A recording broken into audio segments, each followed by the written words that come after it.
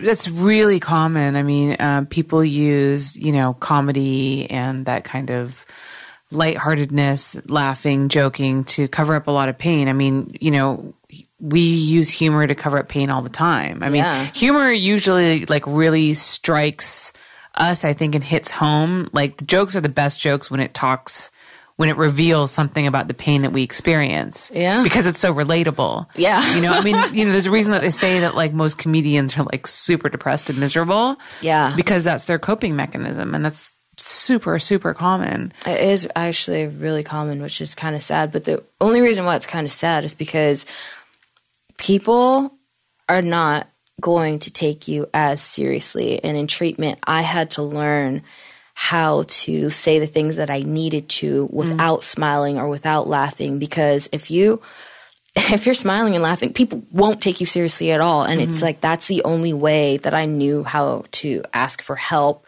or tell someone how I was doing. It was very difficult to break that. Yeah.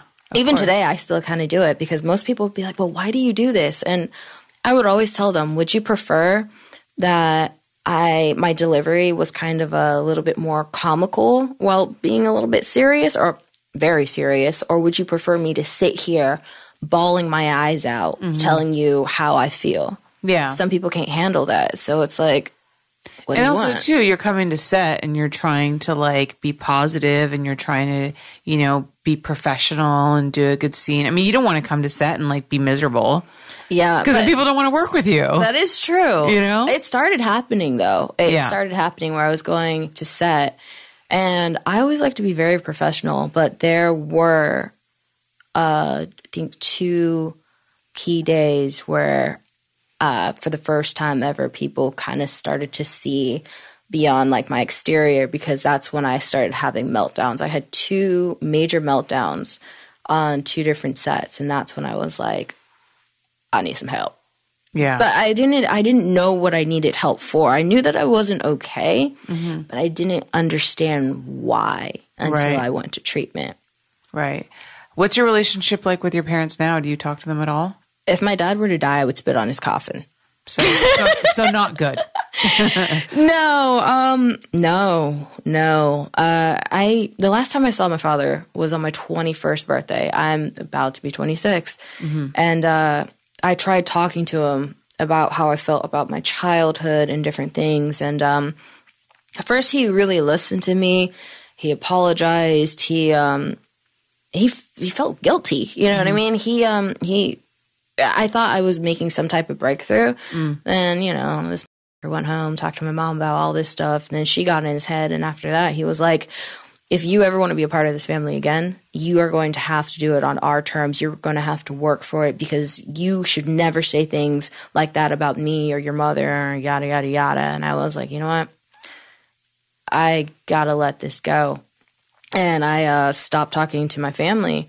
But even though I stopped talking to my family, the way that I was raised was that for some fucked up reason, I always wanted their approval. So even after that, even after everything I had gone through, I still wanted it. Of course, but that's so normal. Every child wants their parents' approval. It doesn't matter how they treat you. Yeah, that is true. It's still, from my perspective, it's still kind of sick, but of course, because I mean, it sounds like your parents aren't particularly well themselves. No, but it's like, me personally speaking, like I still wanted that like a parental figure, someone to go to, someone to be proud of me. It's just like that bond. Yeah. But I had to, in treatment, I remember the day we had group therapy, and then they were talking about some topic, and I was just sitting there in my head, like thinking about my own stuff, and I don't know what was said, but something just clicked inside of me. And in the middle of group therapy, I just had the biggest breakdown because in that moment, I realized that no matter how hard I tried or no matter what I did, I would never gain my parents' approval. And that's when I realized that I had to let them go. Like I could not have a relationship with them, not because of the approval aspect, but also because of the fact that they're sick in the head. And that's not healthy for me. So I realized I have to cut that off and I have to forgive them. Yeah. I mean, I'd still spit on my father's grave. It's like, I forgive you, asshole. That's got to be really, really hard. I mean, I can't imagine what it's like to have to cut ties with your family like that. It's, at first it was hard, but I actually started kind of like creating my own friend family. Hey guys, if you want to support my show, then you should think about joining my Patreon. At my Patreon, I offer all kinds of amazing perks in exchange for your financial support. From live streams of my interviews as they are happening, to bonus Q&As, behind the scenes photos and videos of my shoots, plus cool merch like stickers, mugs, and hoodies, we have you covered. So go to patreon.com/HollyRandallUnfiltered, and while you're at it, make sure that you click that subscribe button so you don't miss a single one of my new updates.